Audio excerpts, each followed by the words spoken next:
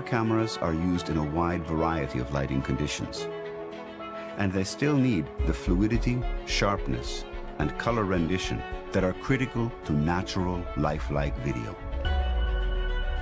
To achieve this, we need to design and manufacture our own optics from scratch. When we design a lens, we are designing a tool to harness and bend light. It takes the mastery of several engineering disciplines, optical, electrical, and mechanical, to do this well. Once our initial design is ready, we adjust our models against real manufacturing results. This can take up to a year of testing, design adjustments, and retesting before a lens is ready for full-scale manufacturing. This production requires the coordination of countless suppliers, materials, and processes, and it all needs to integrate seamlessly to maintain sub-micron precision throughout the chain. We test our optics at every stage of the process to ensure these goals are met. In the end, a logitech camera has been crafted by 100 hands before it reaches our users. We go to these great efforts so the technology can disappear, and our customers can connect as if they are in the same room, bringing the distances between us a little closer. Hi, Grandma.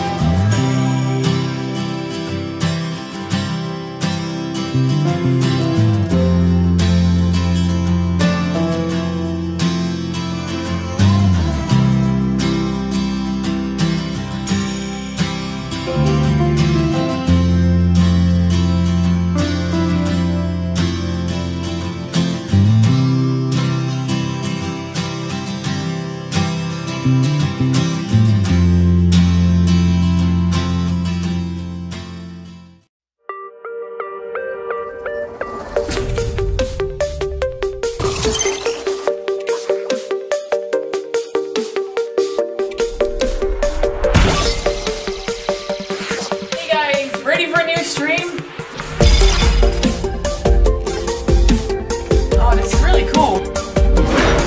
Yes!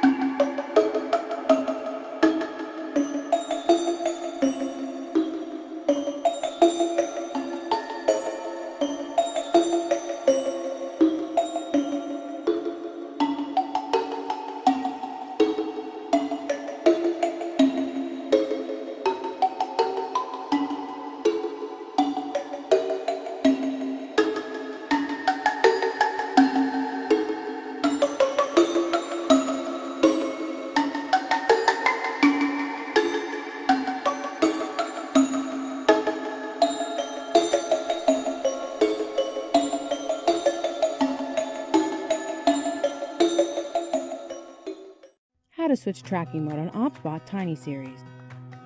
OBSBot Tiny Series has 3 different tracking modes. You can switch them to fit your needs. Connect your OBSBot Tiny devices. Open OBSBot Tiny Cam. Go to Settings. Click Tracking Mode. Headroom mode allows the OBSBot Tiny to leave enough space above your head. It fits good while you're having online meetings and classes. Standard mode provides a standardized level for tracking speed and auto frame, which can cover most of your usage scenarios. Motion mode adjusts the auto frame to capture the whole body and improve the tracking speed. This mode is recommended to be used for dance, yoga, and other indoor sports. Choose the tracking mode you need to use and start your AI-powered video call experience now.